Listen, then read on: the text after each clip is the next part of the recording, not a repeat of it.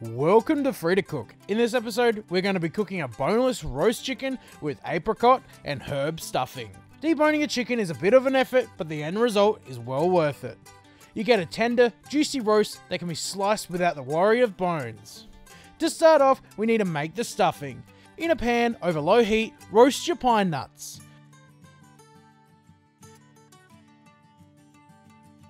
Once roasted, roughly chop. Then add to a bowl along with the following ingredients. Roughly chop the leaves of 1 sprig of rosemary. Then add some fresh thyme. Roughly chop some sage. Then roughly chop some parsley. Finely chop 2 cloves of garlic. Next, roughly chop a cup of dried apricots.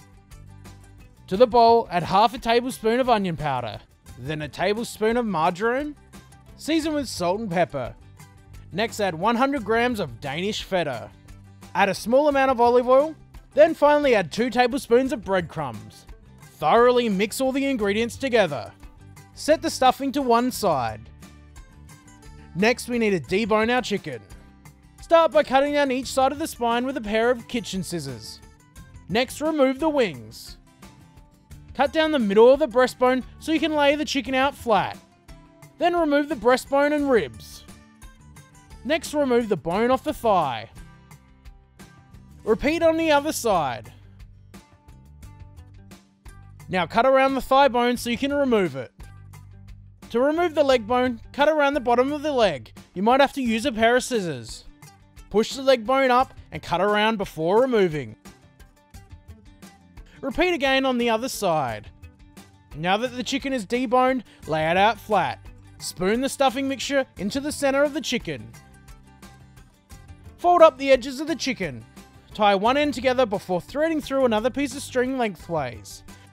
Tie the chicken at the other end. Now tie the chicken with the string we laid out lengthways. To finish it off, tie it up wherever it needs extra support. This chicken is ready to be roasted.